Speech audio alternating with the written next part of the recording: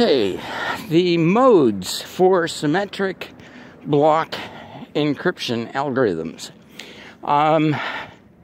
Now, these modes, there's, I think there's 5, are used for any symmetric block algorithms, can be used. And we'll go through some of what you might use them for as we're describing them. When I am discussing details and giving numbers and parameters and that sort of thing, I will probably be using the numbers for DES, again, not because DES is important, but just because it is, you know, a standard example of a symmetric block algorithm. And so, anyway, the first and simplest mode is known as electronic codebook, or ECB. Now, each block of plain text is encrypted, processed independently. This is simple. I mean, you know, that sounds reasonable, yes, but the thing is that it allows for more possibilities of attack, because identical input gives identical output. And so if you start to notice in the ciphertext that you have a whole bunch of blocks that are identical, then you know the original input was identical. Then you can start attacking in a variety of different ways. So that's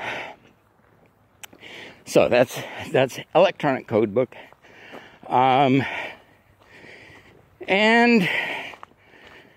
So we go on to cipher block chaining, or CBC. Now, we introduce a couple of additional factors here. One is the initialization vector. And again, salt, challenge, nonce, initialization vectors, all the same thing, just a piece of random data that we use to make it more difficult to figure out what's going on in the encryption. So, XOR, exclusive OR, you know, it's a very simple gate level function that we use an awful lot in encryption. So we XOR the first plain text block with the initialization vector. And then we encrypt the result of that process with the key for our first ciphertext. And then we XOR the second block of plain text with that first block of ciphertext. And so we go until the end of the stream. Now, this means that even if we have identical input in the plain text, it's not going to be the same in the output ciphertext. So we have prevented this attack on processing according to the possibilities when we have a bunch of identical text.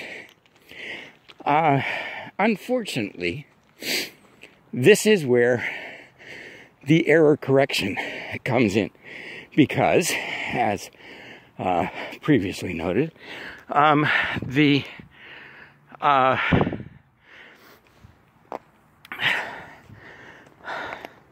if we make a mistake in processing the first data block, if we flip one bit in that first data block, then it affects everything else, and the entire stream is garbage. But, as I say, you know, with DES, with most symmetric block algorithms, we have this error correction so that we can get back, and one mistake doesn't mess up the entire thing. So,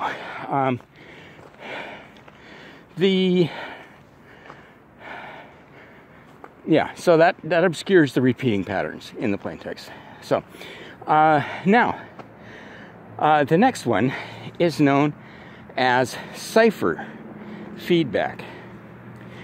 And the first thing we do here is encrypt the initialization vector. And that becomes ciphertext 0, the first thing that we send. So we XOR the first plaintext with the encrypted initialization vector.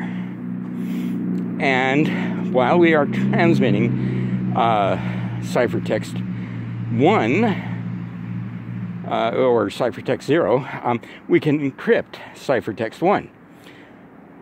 And then we XOR the plaintext with the encrypted ciphertext 1. And so we go. So there's a little bit of parallelization here of the operation. So we can use the cipher feedback, or CFB, as kind of like a stream mode. It's a stream mode of a block algorithm.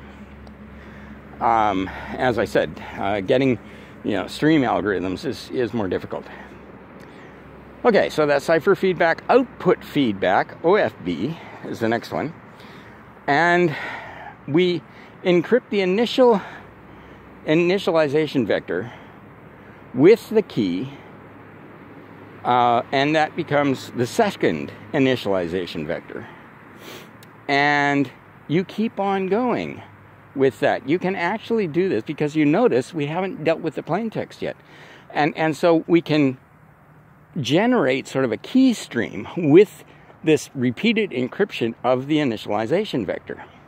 And then we XOR the plaintext with the initialization vector. So this works very well as a key stream. It's independent of the plaintext and the ciphertext, and it can be generated in advance. So, we can do the stream encryption very quickly. And then the last one is counter, CTR. And this is, we increment the original initialization vector, which we have just chosen randomly, by 1 for each block. And then encrypt each initialization vector with the key.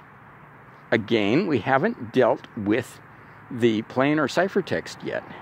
And then we XOR the plaintext with the IV key stream. And the key stream generation here can be parallelized. So this would allow us to produce something very quickly and generate the key stream on the fly as large as we want, as long as we got processing power to do that. And that happens more quickly than we generate data.